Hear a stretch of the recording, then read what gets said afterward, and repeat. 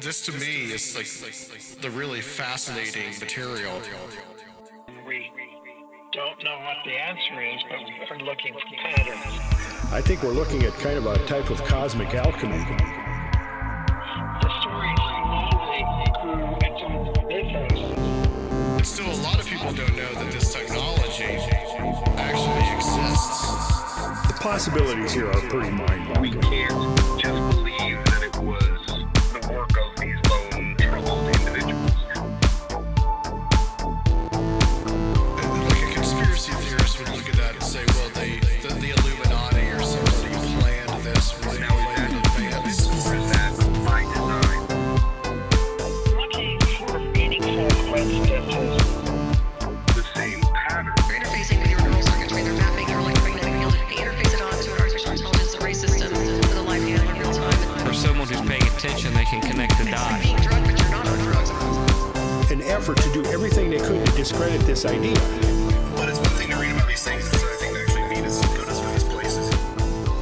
There could be a whole host of cosmic things that our ancestors I know what recognized podcasting is. It's like when you those dudes who like you turn your iPhone on and you make like a video in a car, like talk about Obama and Hillary. Yeah, that's kind of what it is. You kind of sit back there in the back of your car and you talk about Hillary and you're like, Trump's a dumbass if he's going to keep Hillary from... He better start arresting people because we're going to go and we're going to start arresting people if Trump don't start arresting people. We got to take that shit in our own hands. Son, that's what we're going to have to do. Well, that's like podcasting. That's kind of like podcasting. That's you know, you could be a YouTuber. Turn your phone on for about 30 minutes on your lunch break, and rant in the middle of the car. And this guy right here, he takes notes. He actually plans things.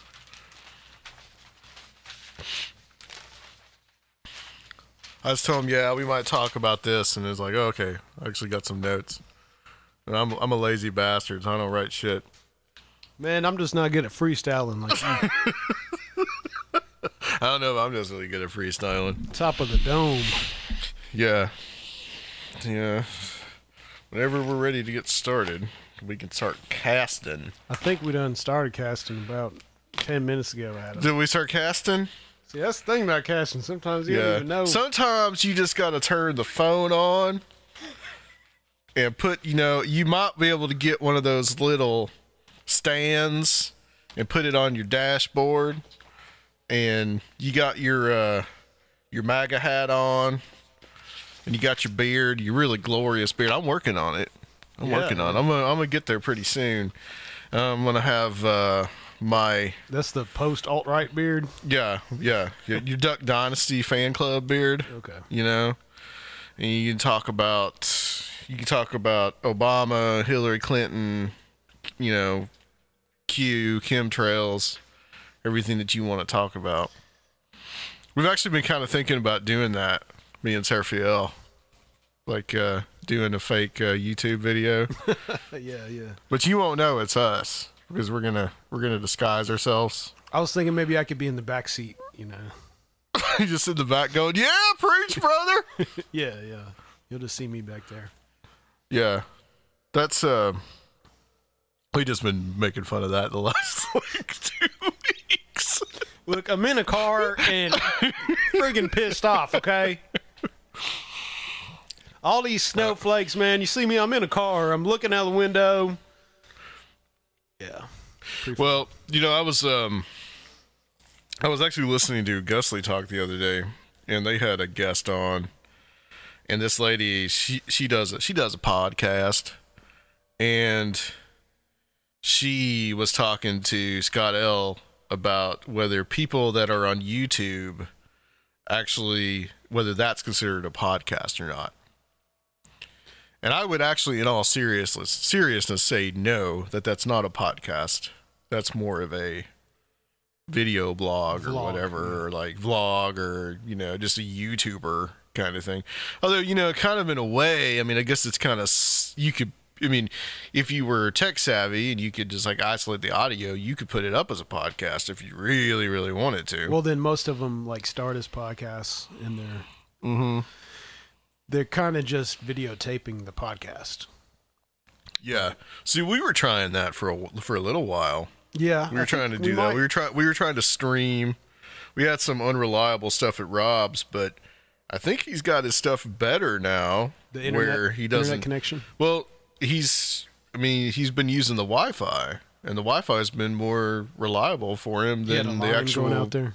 All the lines and shit. So that's been fine, and so I think we could really do it. I mean, we could do it here. The only thing is we use your camera as an interface. Yeah, we'd have to use So we got to get the Zoom, or we're gonna be making something else. I mean, that's one thing for this year. I want to, make a lot of technical upgrades.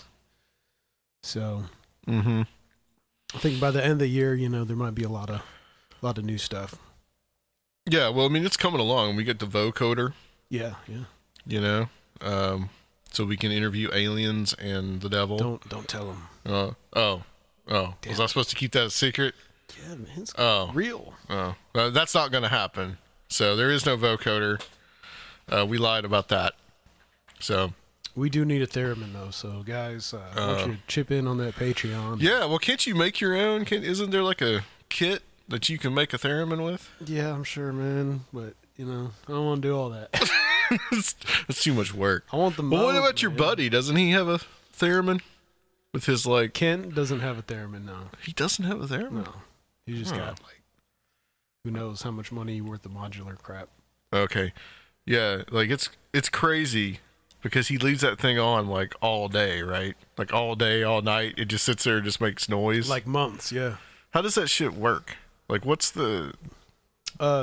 Is it just picking up just like background noise and then just interpreting it or something? Basically, think of all these as like individual, instruments that sounds come into. So you start with whatever source sound you want to use. Yeah. Each of those most of them can generate their own source sounds. And then you just go into the next thing and the next thing, and a lot of these are creating loops and sequences that are being fed back into different parts, and so it just ends up being something that's like constantly moving. And most of that is like analog circuitry too, so it's cool because you're introducing the actual kind of like quantum mechanics into it almost. So it's not some perfect thing that can't be influenced by the environment. So there might be some divinatory possibilities with some of that shit, see, we need to hook that up with Joe's. Yeah, I know. I talked to him about it. Yeah, like just doing like a freak out. Yeah, that might open a portal to another dimension. We might have our own Skinwalker Ranch in the middle of Inglewood. Yeah, it already is, man. Well, yeah. we'll get to some of that, I think. Okay, well, this is a Romper Room episode, and we're actually going to put this episode out after episode 250. So when you are hearing this, it's about, I think, a couple or 2 or 3 weeks later.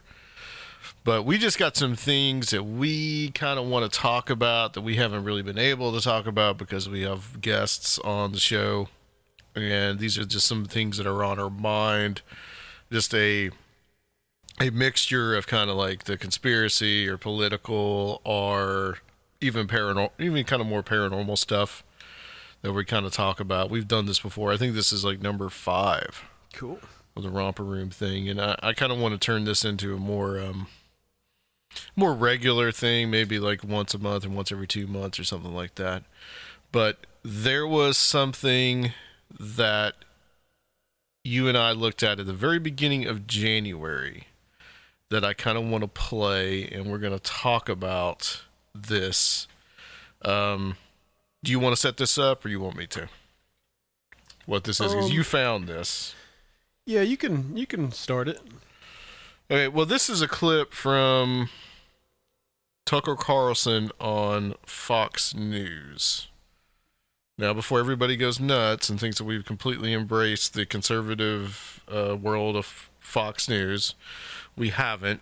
We're pretty apolitical, but there's some interesting things going on in this clip that we're going to play. And I'm going to play a few minutes of this. And then I'm going to play another clip. Well, we're going to discuss it, and then I'm going to play another clip from somebody else. But there's a common theme here, and I hope that you guys can get this. So here is Tucker Carlson from Leaders Show No Obligation to American Voters. This is from January 2nd of this year. So here we go. Matter. But they're less relevant than we think. At some point, Donald Trump will be gone. The rest of us will be gone too. The country will remain. What kind of country will it be then? How do we want our grandchildren to live? Those are the only questions that matter. The answer to them used to be obvious. The overriding goal for America is more prosperity, meaning cheaper consumer goods. But is that still true? Does anyone still believe that cheaper iPhones or more Amazon deliveries of plastic garbage from China are going to make us happy? They haven't so far. A lot of Americans are drowning in stuff, and yet drug addiction and suicide are depopulating large parts of the country. Anyone who thinks the health of a nation can be summed up in GDP is an idiot. The goal for America is both simpler and more elusive than mere prosperity. It's happiness. There are a lot of ingredients in being happy: dignity, purpose, self-control, independence, above all, deep relationships with other people. Those are the things that you want for your children. They're what our leaders should want for us and would want if they cared. But our leaders don't care. We are ruled by mercenaries who feel no long-term obligation to the people they rule. They're day traders, substitute teachers. They're just passing through. They have no skin in this game, and it shows. They can't solve our problems. They don't even bother to understand our problems. One of the biggest lies our leaders tell us is that you can separate economics from everything else that matters. Economics is a topic for public debate. Family and faith and culture, meanwhile, those are personal matters. Both parties believe this. Members of our educated upper middle classes, now the backbone of the Democratic Party, usually describe themselves as fiscally responsible and socially moderate. In other words, functionally libertarian. They don't care how you live as long as the bills are paid and the markets function. Somehow they don't see a connection between people's personal lives and the health of our economy, or for that matter, the country's ability to pay its bills. As far as they're concerned, these are two totally separate categories. Social conservatives, meanwhile, come to the debate from the opposite perspective, and yet reach a strikingly similar conclusion. The real problem, you'll hear them say, is that the American family is collapsing. Nothing can be fixed before we fix that. Yet, like the libertarians they claim to oppose, many social conservatives also consider markets sacrosanct. The idea that families are being crushed by market forces never seems to occur to them. They refuse to consider it. Questioning markets feels like apostasy. Both sides in this miss the obvious point. Culture and economics are inseparably intertwined. Certain economic systems allow families to thrive. Thriving families make market economies possible. You cannot separate the two. It used to be possible to deny this, but it's not anymore. The evidence is now overwhelming. How do we know? Consider the inner cities. 30 years ago, conservatives looked at Detroit and Newark and many other places, and they were horrified by what they saw. Conventional families had all but disappeared in poor neighborhoods. The majority of children were born out of wedlock. Single mothers were the rule. Crime and drugs and disorder became universal. What caused this nightmare? Well, liberals didn't even want to acknowledge the question. They were benefiting from the disaster in the form of reliable votes. Conservatives, though, had an explanation for inner city dysfunction, and it made sense. Big government. Decades of badly designed social programs had driven fathers from the home and created what conservatives called a culture of poverty that trapped people in generational decline. Well, there was truth in this, but it wasn't the whole story. How do we know? Well, because virtually the same thing has happened decades later to an entirely different population. In many ways, rural America now looks a lot like Detroit. This is striking because rural Americans wouldn't seem to have very much in common with anyone from the inner city. The groups have different cultures, different traditions, different political beliefs. Usually they have different skin colors. Rural people are white conservatives mostly. Yet the pathologies of modern rural America are familiar to anyone who visited downtown Baltimore in the 1980s. Stunning out-of-wedlock birth rates, high male unemployment, a terrifying drug epidemic. Two different worlds, similar outcomes. How did this happen? Well, you'd think our ruling class would be deeply interested in knowing the answer, but mostly they're not. They don't have to be interested. It's easier to import foreign labor to take the place of native-born Americans who are slipping behind. But Republicans now represent rural voters. They ought to be interested. And here's a big part of the answer. Male wages declined. Manufacturing, a male-dominated industry, all but disappeared over the course of a generation. All that remained in many places were the schools and the hospitals, and both of them are traditional employers of women. In many areas, women suddenly made more than men. Now, before you applaud that as a victory for feminism, consider some of the effects. Study after study has shown that when men make less than women, women generally don't want to marry them. Now, maybe they should want to marry them, but they don't. Over big populations, this causes a drop in marriage, a spike in out-of-wedlock births, and all the familiar disasters that inevitably follow. More drug and alcohol abuse, higher incarceration rates, fewer families formed in the next generation. This is not speculation. It's not propaganda from the evangelicals. It's social science. We know it's true. Rich people know it best of all. That's why they get married before they have kids. That model works. But increasingly, marriage is a luxury only the affluent in America can afford. And yet, and here's the bewildering and infuriating part, those very same affluent married people, the ones who make virtually all the decisions in our society, are doing pretty much nothing to help the people below them get and stay married. Rich people are happy to fight malaria in Congo, but working to raise men's wages in Dayton or Detroit, that's crazy. This is negligence on a massive scale. Both parties ignore the crisis in marriage. Our mindless cultural leaders act like it's still 1961. And the biggest problem American families face is that sexism is preventing millions of housewives from becoming investment bankers or Facebook executives. For our ruling class, more investment banking is almost always the answer. They teach us it's more virtuous to devote your life to some soulless corporation than it is to raise your own kids. Sheryl Sandberg of Facebook wrote an entire book about this. Sandberg explained that our first duty is to shareholders above our own children. No surprise there. Sandberg herself is one of America's biggest shareholders. Propaganda like this has made her rich. What's remarkable is how the rest of us responded to it. We didn't question why Sandberg was saying this. We didn't laugh in her face at the pure absurdity of it. Our corporate media celebrated Sheryl Sandberg as the leader of a liberation movement. Her book became a bestseller, Lean In, as if putting a corporation first is empowerment. It is not. It is bondage. And Republicans should say so. They should also speak out against the ugliest parts of our financial system. Not all commerce is good. Why is it defensible to loan people money they can't possibly repay, or charge them interest that impoverishes them? Payday loan outlets in poor neighborhoods collect 400% annual interest. Are we okay with that? We should not be. Libertarians tell us that's how markets work, consenting adults making voluntary decisions about how to live their lives. Okay, but it's also disgusting. If you care about America, you ought to oppose the exploitation of Americans, whether it's happening in the inner city or on Wall Street. And by the way, if you really loved your fellow Americans, as our leaders should, it would break your heart to see them high all the time, which they are. A huge number of our kids, especially our boys, are smoking weed constantly. You may not realize that because new technology has made it all but odorless, but it's everywhere. All right, we'll stop it. We'll stop it there. Because then he goes on some like anti-weed tirade about how if you've ever looked at a 19-year-old that's high all the time, they're just in their own little world. True, though. And he kind of talks about how, you know, he believes that weed is being used as a system of control, which, you know, I mean, that might... Very possible. There could be something to that. So, like I said, this was something that you sent me, and we've actually watched it before.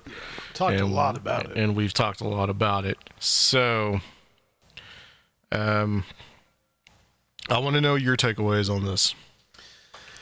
Well, where he's getting at, what it is that... I think what it boils down to is that, I mean, you don't have to believe it, but it's believed by a lot of people that the left has kind of abandoned a lot of these economic issues, and maybe not really abandoned as much as people feel that it's being eclipsed by the like social justice stuff and the Me Too movement and things like that. You know, you don't have to subscribe to that, but that's kind of a general consensus that plays into the whole kind of Michael Moore narrative of why this, like, all this, you know, old blue Rust Belt was able to give Trump the election, etc. And so it's really about, I see a space that's being opened up for social conservatives to actually finally, kind of divorce themselves from the free market libertarians. And that's kind of, I think that there's going to be a lot of future in that. And maybe it'll be a place of, there can be some consensus between the aisles even, maybe that's the only thing that will allow that. But it's very interesting because like he was saying, I mean, it seems like the free market is almost held to above religion. And that gets into like what Dr. Future talks about, the social gospel of Christ versus, the politicized American evangelicals and all that kind of stuff. But it seems like there is a wedge opening up, and Trump is a symptom of that also. So it's interesting. Well, Trump was a symptom of that frustration. And to kind of address your point about Michael Moore, I mean, Michael Moore, I remember a few days before the election, he was saying don't count Trump out because, him being from Michigan, he felt the pulse, yeah. Yeah, he felt like, those states could go either way at that point. And at that point, they were firmly saying, well, they'll just take it for granted that it's going to be Hillary Clinton. Well, that was the big upset. And, of course, what do you have in states like Michigan and Wisconsin? You've got this kind of decaying urban and decaying industrial and these workers that are frustrated and kind of like this almost a decay of kind of like the family and the values and all this kind of stuff. I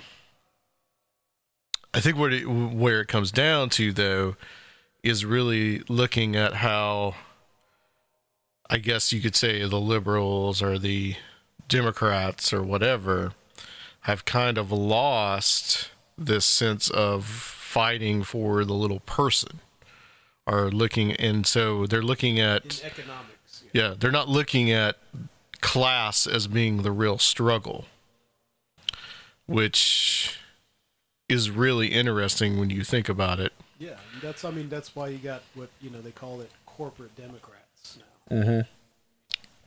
Which, by the way, we're recording this on February 19th. Yes. That was today. Bernie Sanders declared his candidacy. Yeah, he just threw it in, man. And I'm not going to play that, but a lot of what Bernie Sanders said today in his announcement was almost echoed by what Tucker Carlson said in this commentary almost 2 months ago. Yeah, they're smart. Yeah, so I find it interesting that was echoed there. So... Oh yeah, we were saying that Bernie threw his lot in today. Yeah, which I thought was really interesting was his whole comments on robotics and artificial intelligence should be to benefit workers and not the greedy corporations. So yeah, he's really got his finger on the pulse, it seems like. And see, we've been talking about that too. We've been talking about the whole like how automation is going to affect people. If there is a great documentary out there that HBO put out called Attack of the Killer Robots. And it's actually all about how automation is kind of changing the industrial landscape. Right. And how it's putting people out of work. And see, like, this is kind of becoming like the elephant in the room. Nobody really wants to address that. And saying that people are going that you might be replacing humans with robots. I mean, it sounds crazy. It sounds like an Alex Jones type of stuff that he talks about. Yeah. But it's almost like it is going. It almost seems like this is something where it's going to happen. Like people are going to be replaced.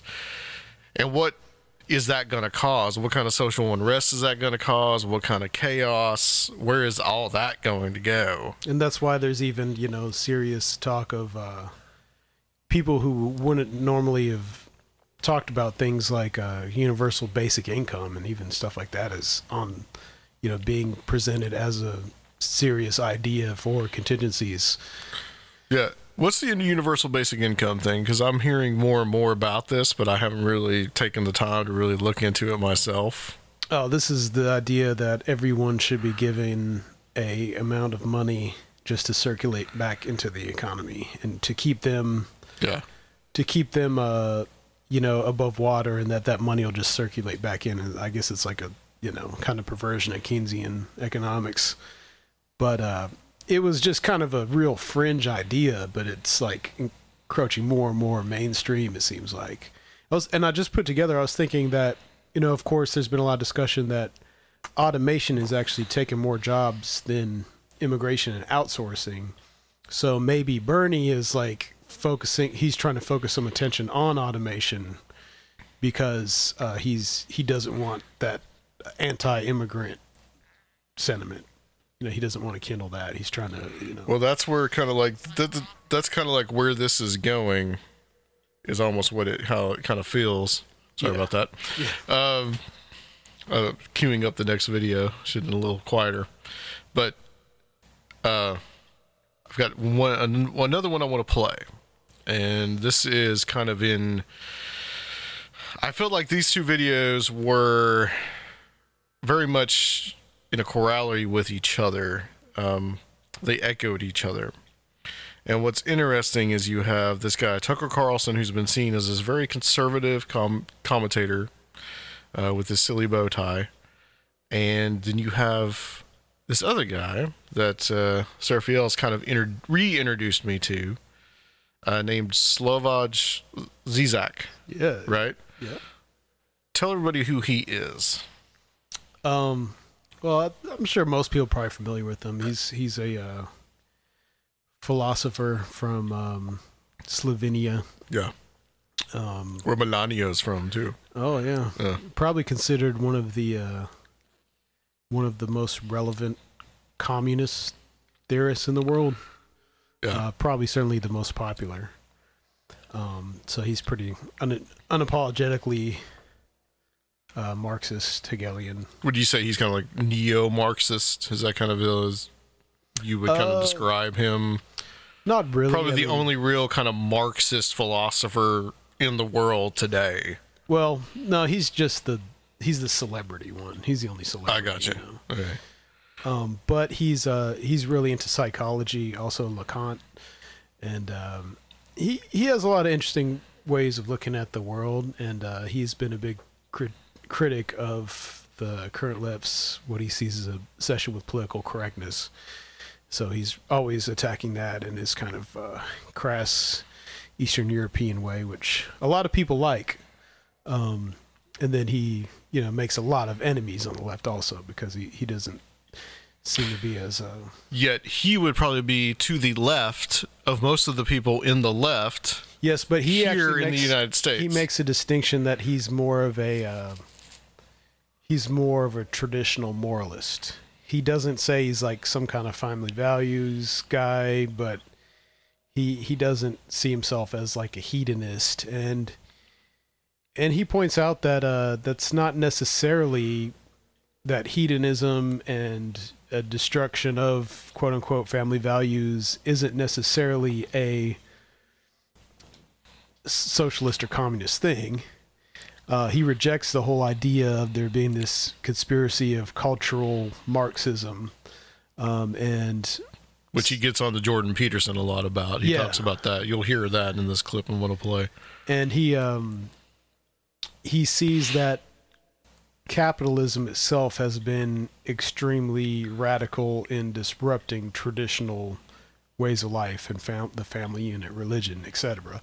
Because like that's the thing, is that if you're a traditional communist, you are supposed to actually appreciate the revolutionary potential of capitalism, because capitalism is supposed to lay the groundwork for the next communist society. So he's actually a traditional Marxist who appreciates that capitalism is actually radically transforming people's lives. So that's really interesting. That's something I've always thought about too, is how there's this disconnect. And so now you're seeing people like Tucker Carlson point out that the traditional family units are enabled or helped by certain economic conditions, which is kind of like a Marxist way of looking at things, where the economics actually are preceding the social, which is kind of it's totally opposite of usual conservative thinking. So that's where these guys are kind of meeting almost. Yeah, it's almost like they're meeting in the middle. Now, Zizek can be kind of difficult to listen to sometimes because he has a very heavy accent and he has this weird kind of tick that he does where he scratches his nose and snorts a lot, and it kind of looks like people have accused him of being constantly on cocaine, but I believe that's like he has some kind of Tourette's syndrome. Oh, okay. So, I didn't know that. I thought it was just weird. Somebody said that in the comments. I don't know if that's exactly true. I haven't seen, but it almost seems like that he's got some kind of OCD or some kind of weird kind of tick. But I will in full disclosure, this was put out by RT, which, as YouTube likes to tell me, is funded in whole or part by the Russian government. You don't say. And gives me the Wikipedia article to prove it. So let's listen to this, and we'll kind of. I was trying to find out the secrets of some esoteric and secret societies. Yeah. And, when I was watching those videos on YouTube, I'm just so glad that they gave me that Wikipedia article so I could really find the secrets of the Illuminati. I finally did. It was right there, I'm glad they gave me the authority and they let me know what Freemasonry is really about and everything I would ever need to know or have a question about. So I'm glad. Well, this is a whole other thing. I mean, this is a whole other issue. I mean, we were talking about this as being kind of like a nanny state kind of thing, but again, you're a private company, corporation. It's kind of I got into a debate with somebody that's more of a libertarian bent as I am, and they told me that these companies can do that because it's a private company. They can do what they want to do. But I said they're also a public service almost because the public uses them for information. They're becoming commons of information. And so, yes, of course, I never thought I'd have these arguments with people as far left as I am who are being so libertarian about this. I never thought I'd be having these conversations, but we are. I mean, we're at least just talking about it. I'm not proposing some kind of legislation, fair use doctrine crap to put on. I'm definitely not for that, but it's a conversation we need to have that these private companies are becoming our communicative commons, Let me say something too with this next one may be a little controversial what I'm going to play because in this Zizek is going to go after the Me Too movement. Right. And he's going after the Me Too movement, but there's also a wider discussion about political correctness like Seraphiel just described about, Zizek's ideas about the political correctness and that whole thing. So we are not necessarily against Me Too, not at all, essentially, but I think that he has some valid points here, and I'm gonna play this. Now there's some music and stuff involved, but we'll try to just get past that. Although we should in principle support Me Too movement, it is a tremendous event. The basic model of relations between sexes, which was maybe established even before class society emerged, already in tribal society, this predominant role of men and so on and so on. This is disappearing gradually today. Something radically new is emerging. But especially for this reason, we should be very careful and also critical upon Me Too. You know what is so important? Some black women who started Me Too 10 years ago already, they even proposed the term, they now raised their critical voice and claim Me Too is no longer what it was.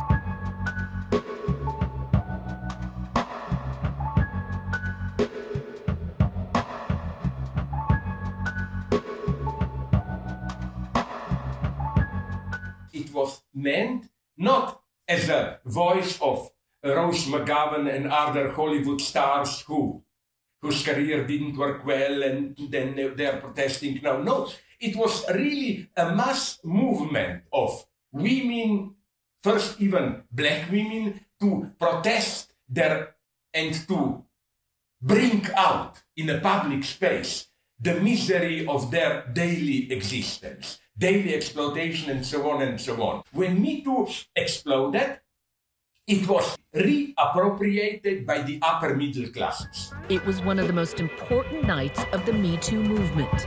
Hollywood's biggest stars wearing black at the Golden Globes. And all this class dimension, in the sense of exploited blacks, working class women, and so on, and the massivity of the phenomenon, all this disappeared. So when people like Jordan Peterson dismiss Me Too as what they call cultural Marxism, I say no, it's exactly the opposite. The problem with Me Too is not, as some people think, that it's too radical. You know, like it's they will go too much to the end, everything is prohibited. Anything unwanted is harassment. Well, how the hell is the person who's making the offer supposed to determine that beforehand? No, this excessive nature, you say one wrong word, you are immediately excluded, and so on, is a mask of the fact that Me Too, the way it predominates today, it doesn't touch the real social problems, poverty, daily exploitation, and so on and so on. And that's, for me, generally the problem with political correctness. It deals with polite forms of talking, acting, and so on and so on. It doesn't approach the true economic roots of this crisis.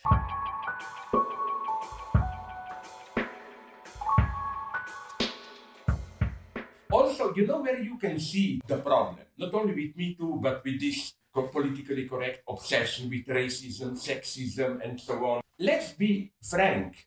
Although they speak about tolerance, what they really betray is fear of the neighbor. Listen, to have a neighbor, and I don't mean just an Arab, Jewish, black neighbor, but even any fellow man close to you, there is something very violent in over proximity.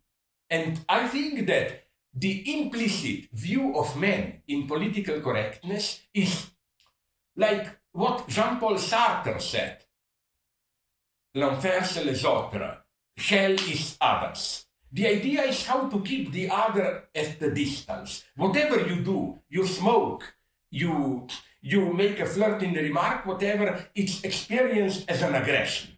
So the whole logic of excessive Me Too, of political correctness, is very narcissistic, individualistic.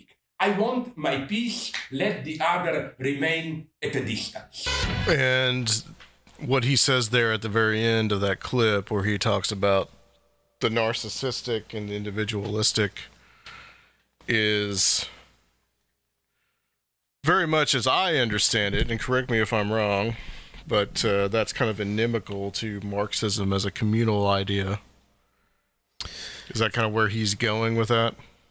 Yeah, I think he's basically on the opposite end of what Tucker Carlson was saying, but saying the same thing. He's saying that the left wants to be able to basically be class enemies of people to actually oppress them, which is mostly done through economics, while, because they're politically correct, being good people and patting themselves on the back.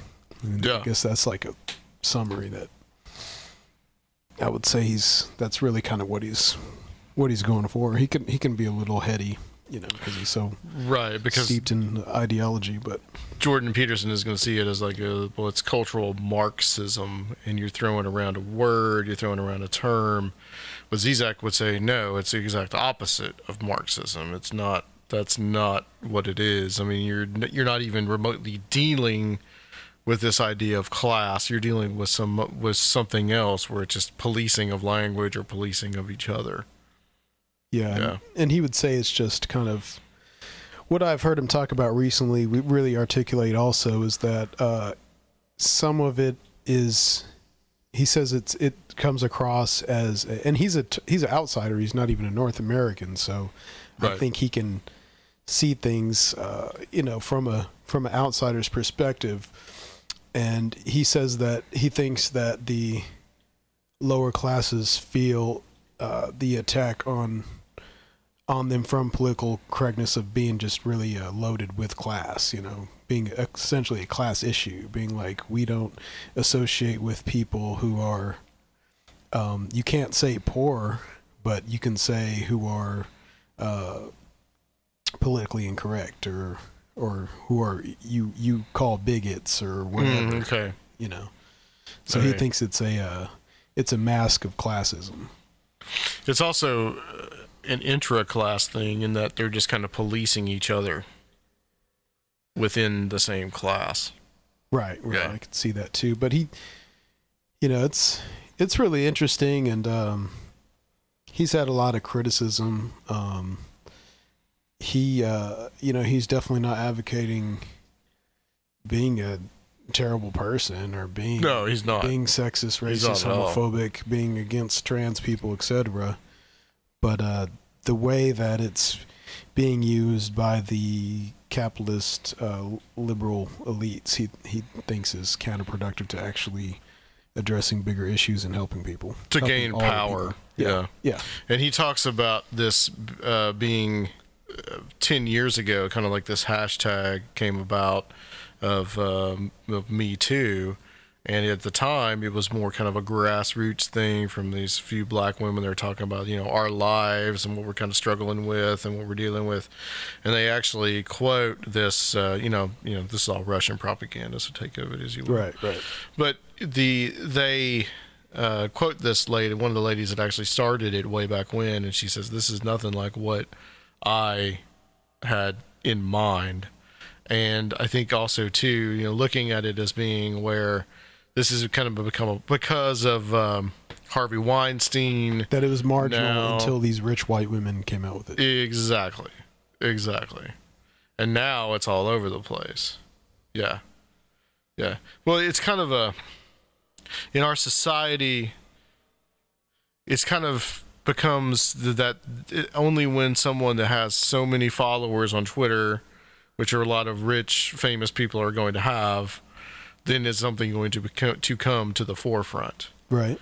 It's kind of like where we are in our little niche here in podcasting is, we've been doing this for 7-something years. Well, some famous person could come up and start their own podcast with episode 1 and get thousands, millions of downloads, and they do. They do, and that's kind of just how it goes. And I think what he may be saying in this is that you almost can't escape this kind of capitalist system. It's just it's almost impossible to escape it.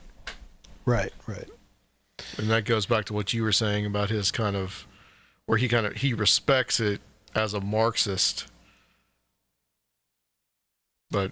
What do you mean he respects? Well, you're saying that he respects the capitalism and what it means as the stepping stone to Marxism. or just he appreciates the disruptive character of it. Because that's something that Marx really studied. That was industrial times. It was literally destroying the fabric of agrarian society. Yeah. And so who knows if out of these, I think our current political deadlock might be broken up by some other things like this. And I think what they're both pointing at is that I think there actually is a possibility for a socially liberal, economically conservative urban elite versus a socially conservative, economically progressive, or some kind of neo-agrarian America. And that might be 20 years what our main divide is. And then how automation and robotics and all the transhumanism shit plays into that, who knows? I really think this stuff could go in other ways. We can't just take for granted that there's going to be this deadlock when other things come into and I think the socially conservative worldview is going to be even more challenged by things that are going to come out of technology than some of the social things we have now. So, you know, who knows? Yeah. Yeah, I would tend to agree. I mean, it's going to be an interesting future as all this comes up. What exactly is going to happen? I mean, are we? It's almost like we're totally at the whim of all these corporations, and you're really seeing the people becoming really dissatisfied with our economy, with where it's going, and nobody can quite pinpoint exactly where it's heading. Yep. So it's interesting to me to see that, you know, somebody like as far disparate as Tucker Carlson and Slavoj Zizek, that they are pretty much in agreement. You got somebody that is a very much, you know, very conservative, and then someone that is a Marxist. Yeah. So are we kind of, the other question would be, are we leaving these old paradigms of Marxism or capitalism versus Marxism, communism, whatever? Are we leaving these old paradigms behind, and those going to be replaced by completely new ones? I think they can be. They'll have elements of it, but yeah, I mean, why not? The thing is, especially I would say the right-wing conservatives of America are really good at playing semantic games. They know how to change the meaning of words, how to use words to scare people. And, you know, basically what Tucker Carlson was saying too later on is like, oh, you may call me a socialist, but this isn't socialism. If we don't do something about this now, we're going to have socialism.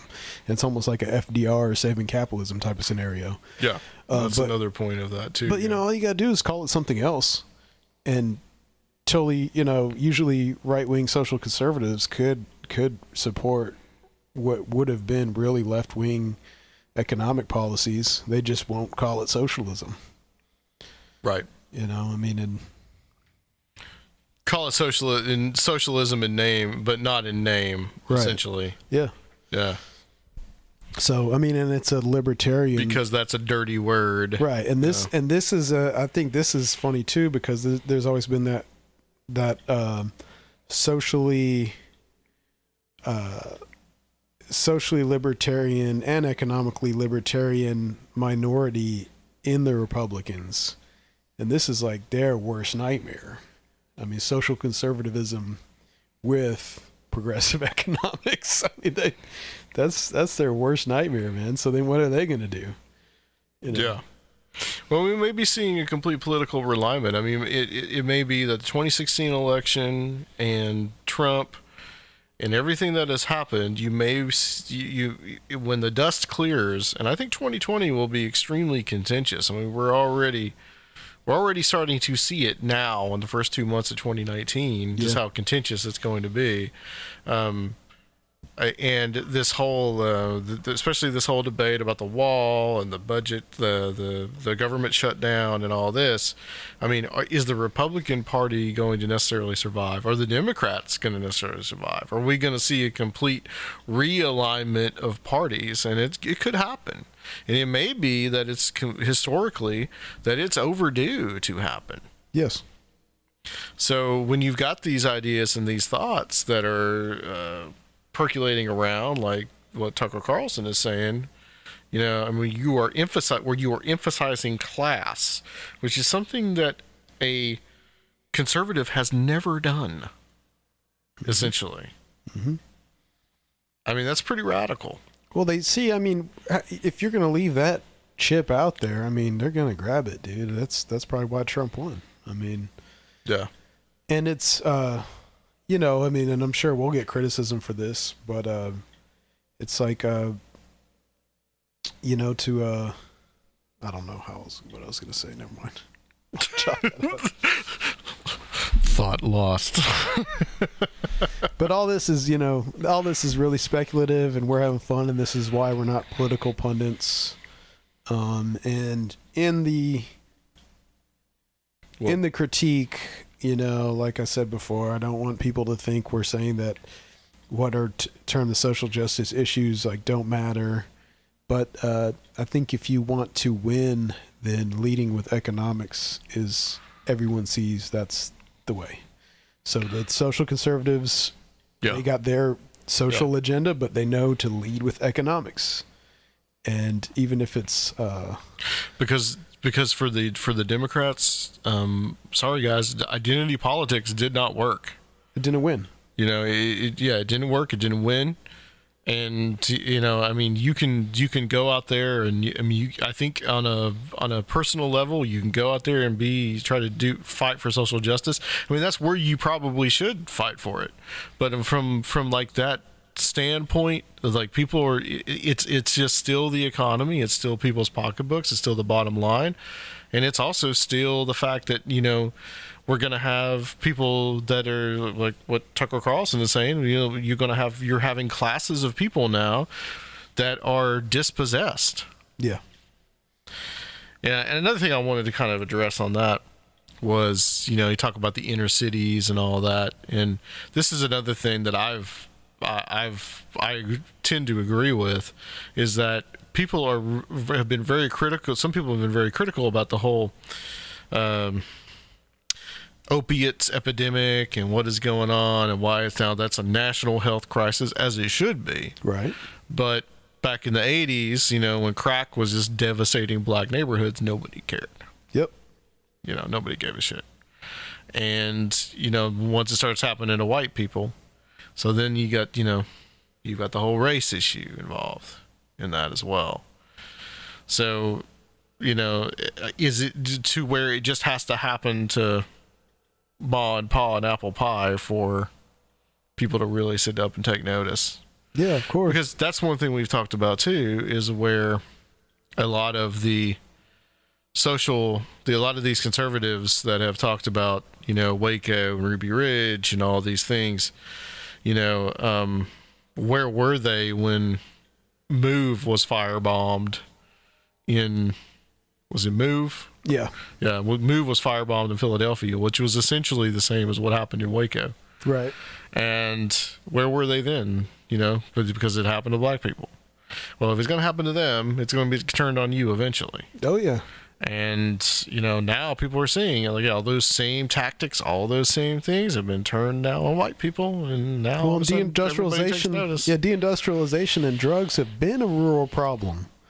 I mean, these things have been going on, but I think with the opiate epidemic is it's actually killing enough people that now it's like, oh shit, you know? Yeah. Because all the, you know, those things have been happening, but this many people just dying. It's, yeah. Well, I've got friends that struggle with it, man. Yeah, we all do. You know, it's hard not to. Yeah. Know people now, you know.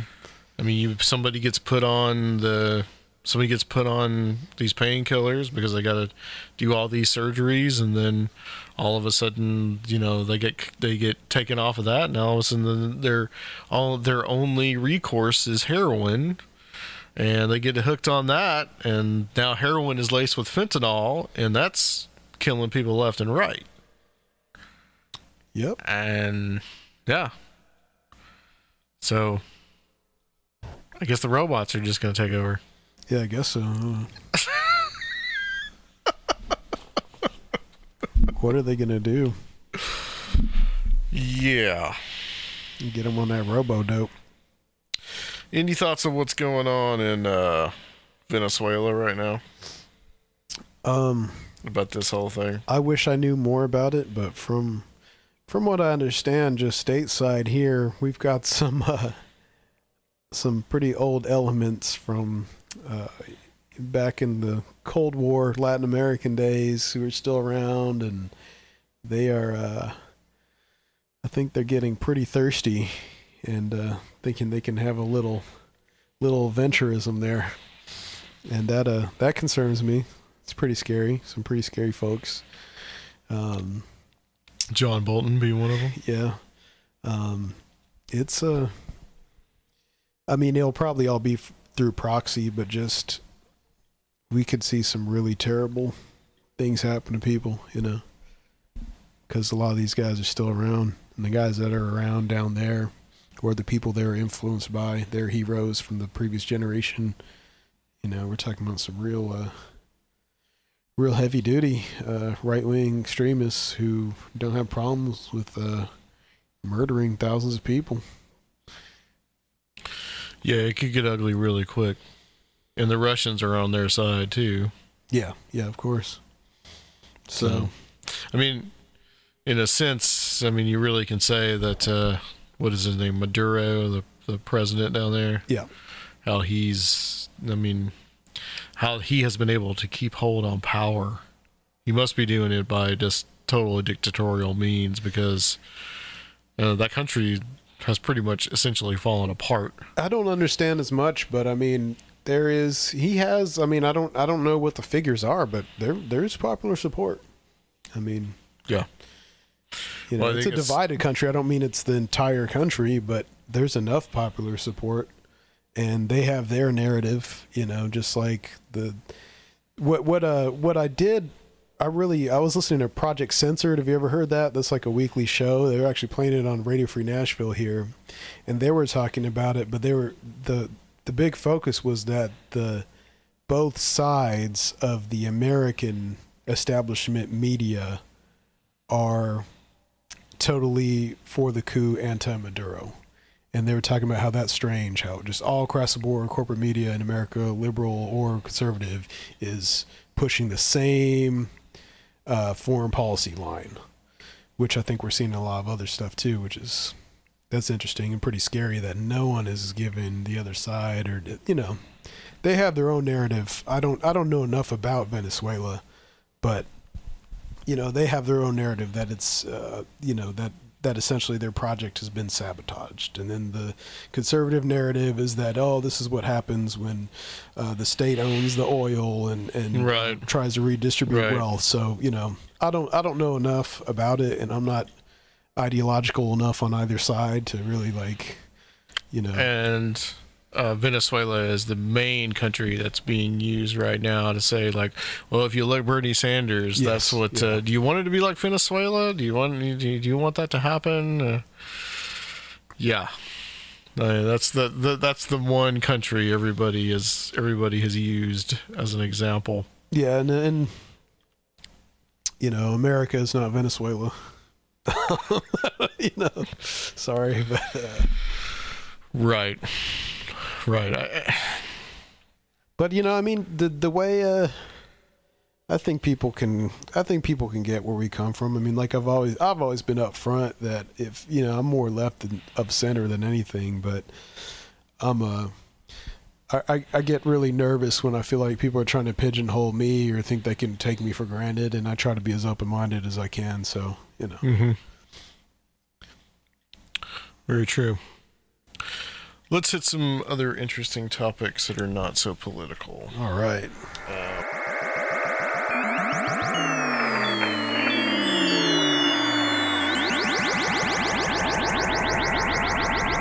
Conspirinormal is brought to you by our new sponsors. Interdimensional alien AI overlords from the future. Please show your support by going to patreon.com/Conspirinormal or making a one-time donation at Conspirinormal.com. Please show your support by going to patreon.com/Conspirinormal or making a one-time donation at Conspirinormal.com.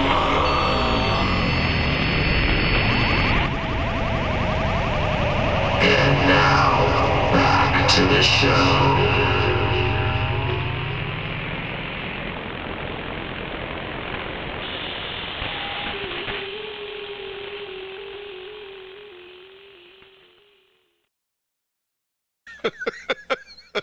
All right. Had a little break there. Yeah. It was starting to sound like last podcast on the left or something like that. So, okay. More, I guess you could call it paranormal or synchro-mystical. What are we talking about? Whatever you want to talk about. Yeah. Are we talking about the Rebirth of Pan? Well, yeah, I've been trying to read Weird America and Rebirth of Pan for probably almost 20 years, and I finally went through interlibrary loan to get a copy because both these are like going for $500 plus online. So I got them and they're really interesting. Weird America, is kind of just like this state by state breakdown, a few strange Fortean strange phenomenon or hauntings, in different states. But Rebirth of Pan, I guess I really didn't understand the scope of it. And it's kind of, let's see, it came out in 1983, and it's kind of this grand theory of all this Forteana and archaeological speculation and Bigfoot, all that kind of stuff too, entities and he's kind of got this big theory that these are all manifestations of the earth spirit, whatever that is.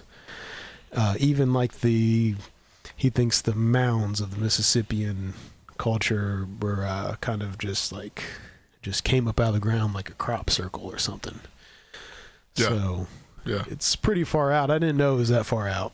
But I've been reading it, and it's really interesting, but I have to say the absolute discounting of all the Native American stuff is just kind of overboard, even for people into speculative archaeology. I mean, he's pretty dismissive of any Native Americans being able to even come up with astronomical systems or build certain sites, or I don't know. It's just a little overboard, even for things that are already problematic, and he just spends a lot of time kind of praising these antiquarians, which was like pre-archaeology, mostly dominated by like adventurers or people trying to make money. And there are all kinds of sites. I mean, the Mormonism came out of that ilk, and so it's something I'm totally familiar with. And but I had to go back and kind of learn about what the conditions of the time were, and it's interesting, but that really bothered me about it. But he's got a lot of interesting things to say about other stuff. He kind of confirms the Masonic interests in the mound culture, and a lot of other things. It's good, but I was kind of taken aback by some of the just like total discounting of Native American abilities is, Yeah, so he talks about in one of the pictures, you sent me a couple of pictures that you took from the book, and one of them is like the heading is Indians are dubious choice as early stargazers. Yeah. I mean, why? Why would you even? And these are old. Is that because you just completely discounting that those? Well, I don't know. They're obviously too primitive or something. I hadn't seen an actual Indian account in the entire book.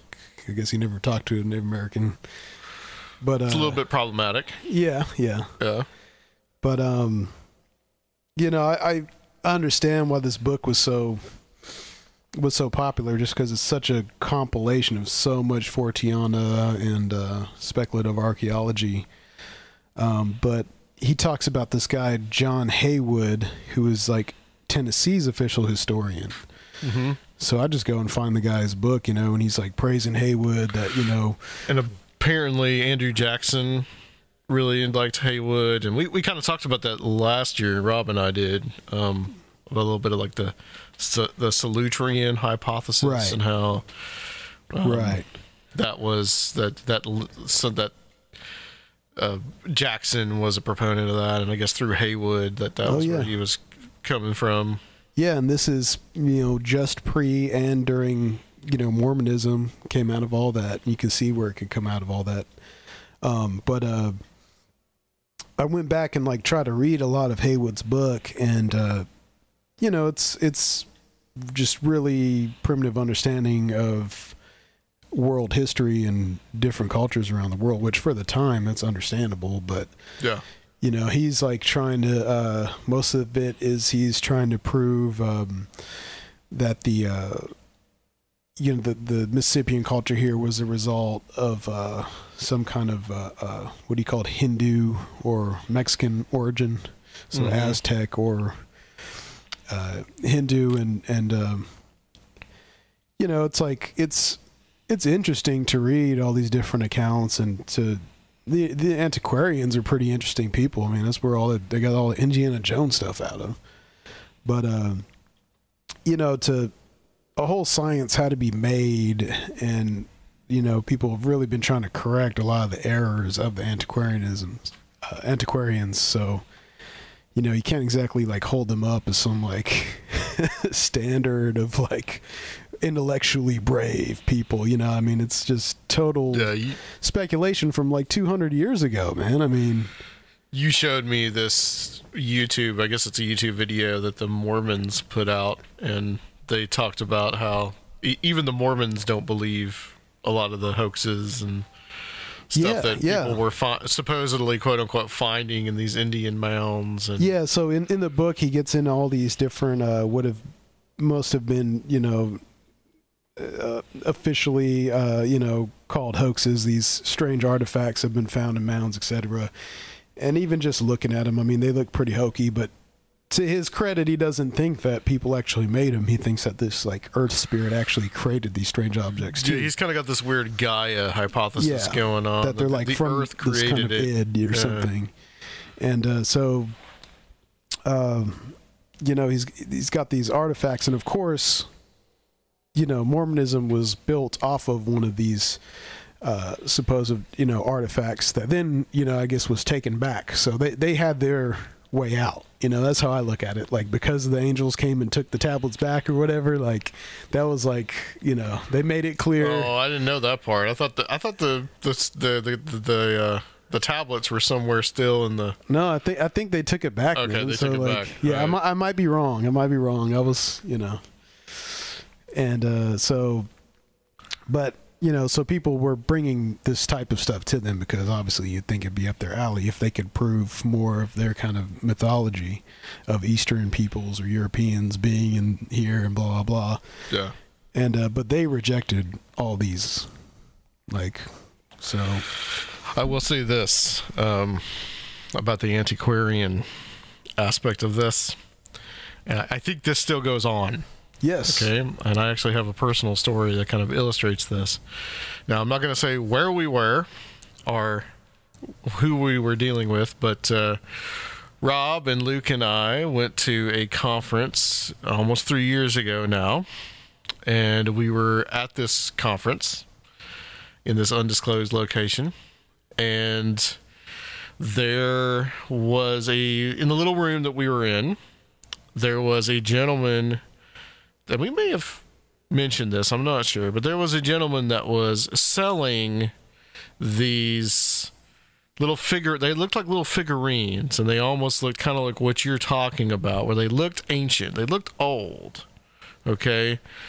And he had his whole booth set up. Nobody's really coming to talk to anybody. We were there doing our recordings and stuff like that, so we weren't really selling anything, except for the Georgia Guidestones documentary at that time.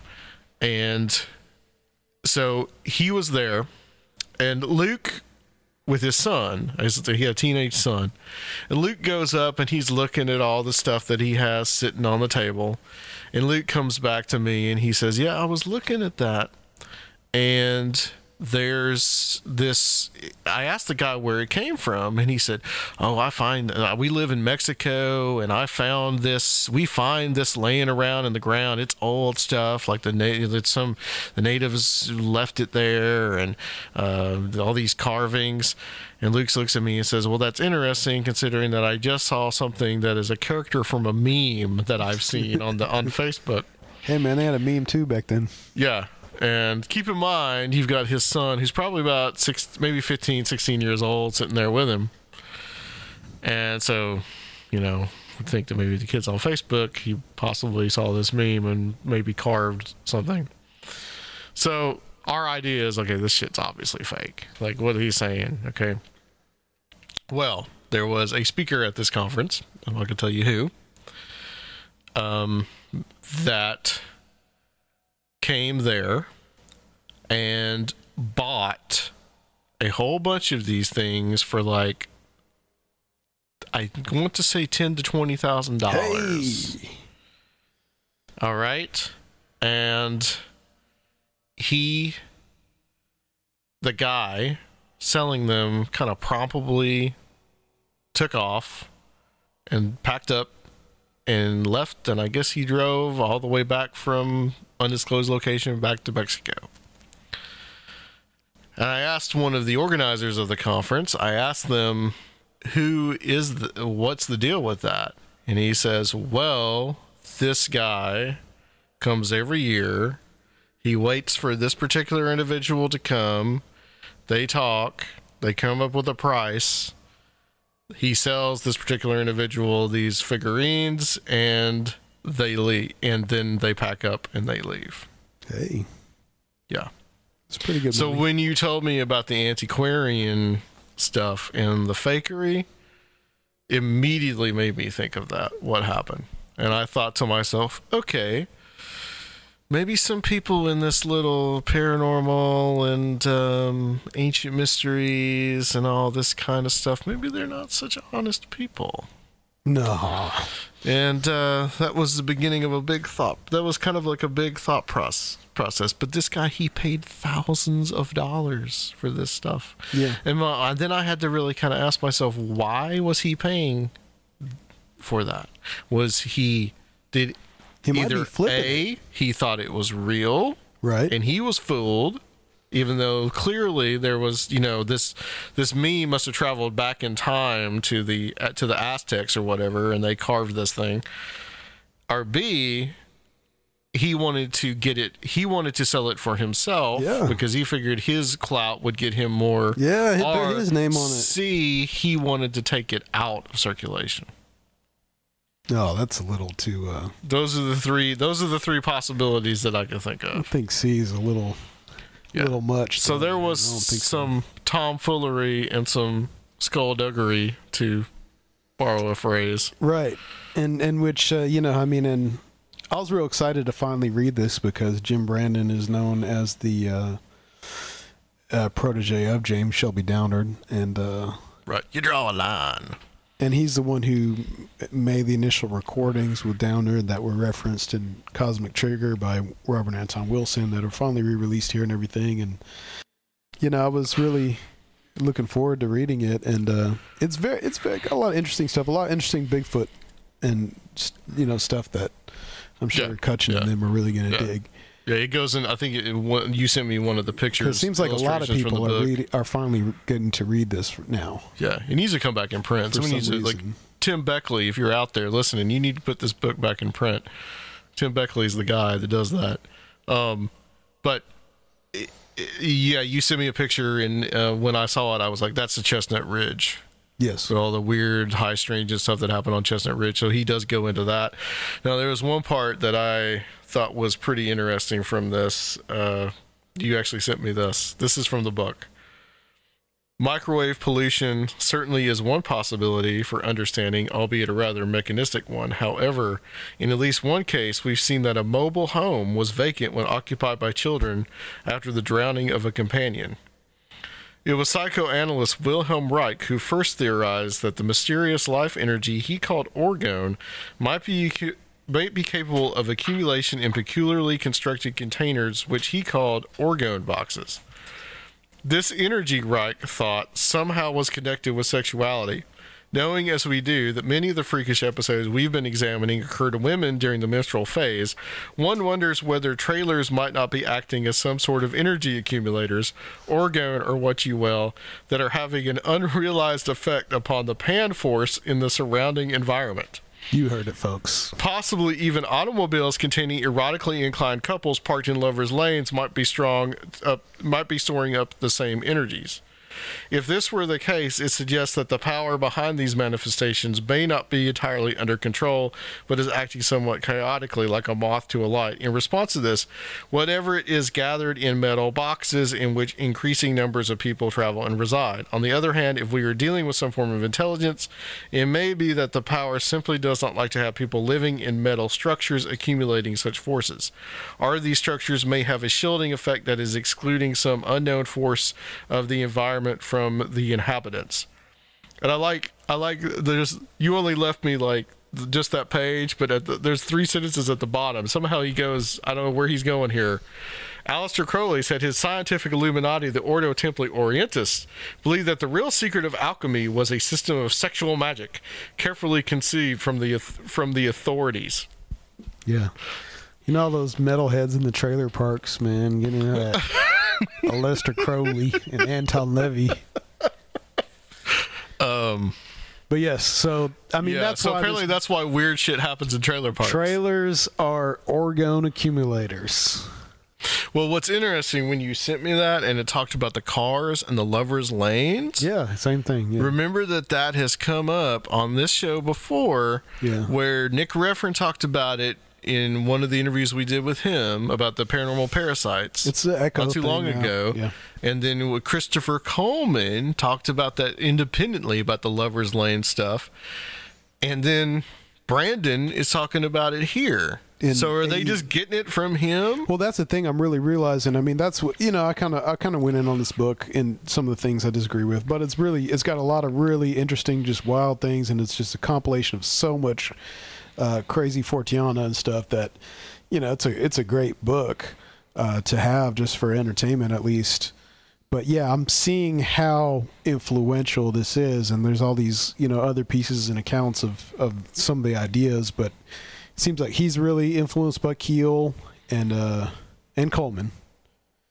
Yeah. And because he was, you know, Coleman was a big researcher in Fortiana before, you know, he wrote this. I think those two guys have influenced each other. Yeah, really. So you see with Keel, Coleman, and Brandon here, I mean, this was really a big root to a lot of and ways of thinking that are becoming more popular just recently. It seems like it's pretty interesting. So, but I'd like to talk to the guy one day. You know, I think it would be awesome to have him on the show. Yeah, but I think he's a little old school. I had to write to a PO box to get a copy of the Sirius Rising tapes, and you know, right. So maybe we can write him a letter. Well, one time I think that we should play a little bit of that and discuss it. We need to do a show just on that. Right. About the Sirius Ride. And we're not obviously going to play the whole thing, but we'll, you know, maybe take some selected parts from it and talk about, you know, you'll actually hear the voice of James Shelby Downard. So. Yeah. Which that's available. I mean, you can find it now. I'm surprised I haven't seen it more online, but yeah, so I'm glad I finally got to read it. It's pretty interesting, you know. I'm used to not agreeing with everything, or, you know, I'm used to dealing with problematic texts. So have you started in on Weird America? Yeah, I've just been bouncing around to the states that I'm interested in and stuff like that. So that's just a real fun travel book. You got $500. I think the Rebirth of Pan, Josh and we probably will have confirmation on this by the time we actually post this, but I think Josh and Tim are going to probably use some of that. Oh yeah, it's without a doubt. Bigfoot book. Yeah. Yeah, you see those, you know, where a lot of those roots are coming from, and a lot of ideas. So it's pretty essential. What is the pan energy that he talks about in he talked about in that paragraph? What does he mean by that? I think it's some kind of Gaian thing. Okay. But also like a life force. Yeah, or like a intelligence, you know, but I think he also thinks there's elements to the actual Pan mythology of some kind of weird, maybe tulpa-like thing with that also, because it's interacting with the way that it's interacting with primarily, you know, Europeans who are here now. And so there's some of that, which I think that's interesting to to think about too, as far as like, I think that the Americas had an effect of making a lot of the Europeans kind of find this mysticism and paganism again, So I think that's kind of some of what he's getting at too. Sure.